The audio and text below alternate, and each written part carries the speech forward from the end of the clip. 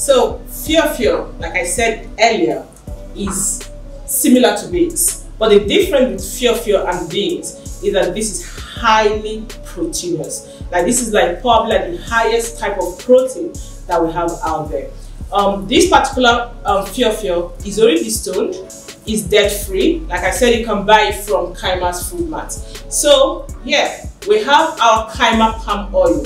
This palm oil was handmade. You know there are lots of palm oils out there, machine made, but this particular one from Kayima food mart is handmade. We also need our yam. Now for fio dishes, people make it differently. Some people use sweet potatoes, some people use achicha. I choose to use yam. Like you already know, this is my personal recipe. You can try it at home. You can use whatever you want to use. You can use yam, sweet potatoes, achicha, whatever you want to use. I'm using yam for this particular episode of fio. I also have here my seasoning cubes. I have my salt, my already chopped onions, my crayfish, and of course our Kayima pepper puree. You know, all we do in Kayima food mart is easy cooking. You don't need to stress yourself to put all these things together. The job has already been done for you. So guys, it's time to cook. So this fio normally takes a while to cook. So I would always advise, if you have pressure pot, use a pressure pot. If you don't have pressure pot, you can also use potage, or you can use something they call ungo. It takes a while, guys. So you can't actually cook this pigeon peas just on its own without putting any of this. Either you use your pressure pot, or you use your potage, or you use your ungo.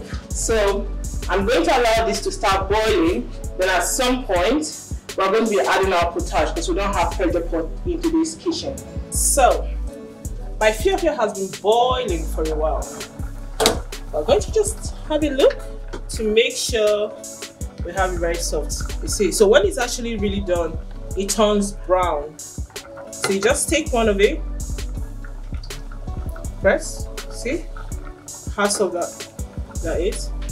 So what I'll do next is sieve out the excess water and for it to just dry up. So now the next thing I'll be doing is putting in my palm oil. So this is the Kayima's palm oil. Like I said, there's no coloring, no preservative, nothing. So I'll be having my palm oil. The palm oil is really nice, so you don't really need like so much. So you know guys, when you have your palm oil on your gas cooker, you need to be like really mindful because of fire outbreaks. So you just allow that to heat up for a while.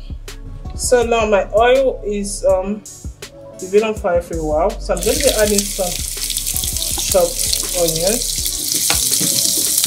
So you allow that to fry for a while.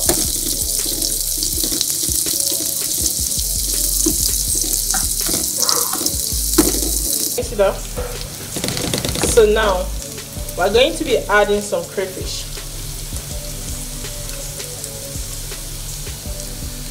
This part honestly just really depends on how much you love crayfish. I do. And for this particular pigeon beans, crayfish is not compulsory. It's not compulsory, guys. So it just honestly really depends on you. If you don't want it, you don't have to have it. I just chose. Like I always say, this is my own recipe. But please try it at home and leave me a comment and tell me if you like it. If you don't, tell me why you don't. If you like it, tell me why you like it. So I'm going to be adding some pepper. This pepper is already pureed from Kayima food mart.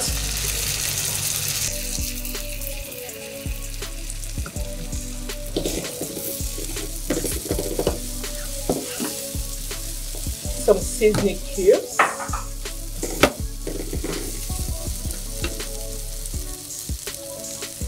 You have to be very light on the amount of seasoning cubes you choose to use. I'm using like 3 cubes. Some salt for taste. I'll just do a pinch of salt. See the amount? This fio here is it's about 2 milk cups. For those of you that live in Nigeria, you know what 2 cup is. I don't know what that would be like in a traditional cup. So I use like 3 cubes of mangi. So this is like the sauce I'll be needing for my fiofio. So as you can see, I already have like my boiled yam.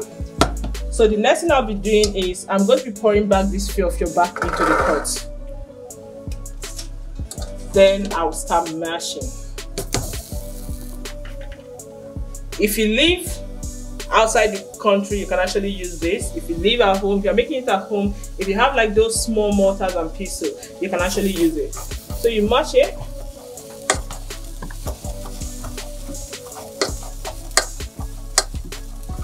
Mash it properly.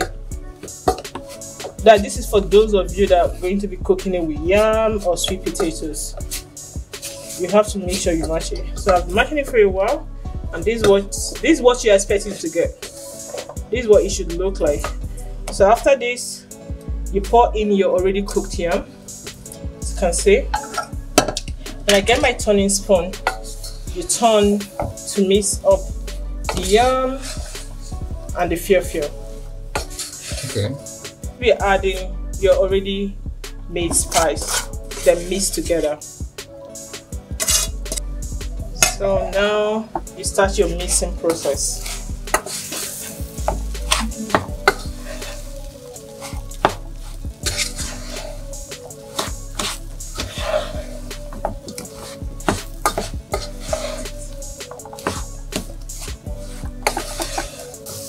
Okay, so you mix them together, and this is what you get using the Kayima fiofio and the Kayima palm oil.